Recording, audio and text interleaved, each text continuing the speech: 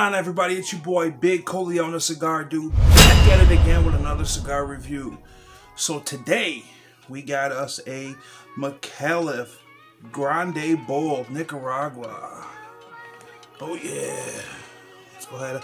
I have never had a Micallef yet, so we're gonna go ahead and see how she is and give you a review on it. The Collione scale. Remember that, the Collione scale, 0 to 5, 5 being the best. Let's go ahead and give her a cut using my Drew Estate cutter. Drew Estate Perfect Cutter. Dummy proof. Go ahead and give her a cut. And a light. Dry draw. A little tight. But you know what? Getting some good cocoa out of it. Good cocoa out of it. Let's go ahead and give it a little bit of a cut. There we go. There we go. Open her up a little bit better. I signed up to be a Micallef ambassador, so we'll go ahead. They send you a token or a coin with your personalized number on it. Go ahead and light this bad boy up.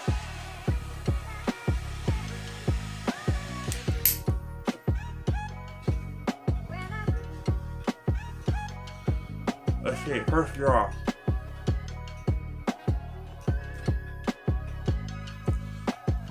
First draw, she's still a little tight, but the flavors on it, from it,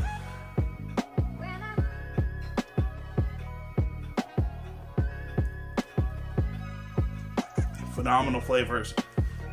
She's a little drier than what I'm used to, but you get some real good dark cocoa in there. Like baking, I would say like a baking cocoa in there. Nice little pepper on the retro hill.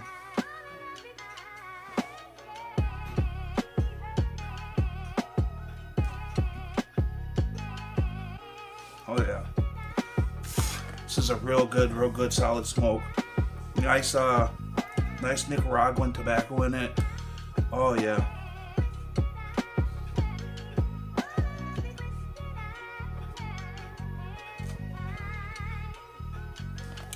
So let's go ahead and rate her on the Collionethecigardude scale.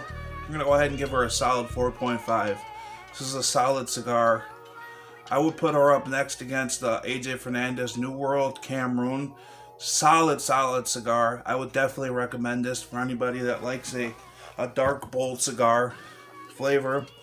Bold cigar. Like I've been saying, we're putting in some work out there.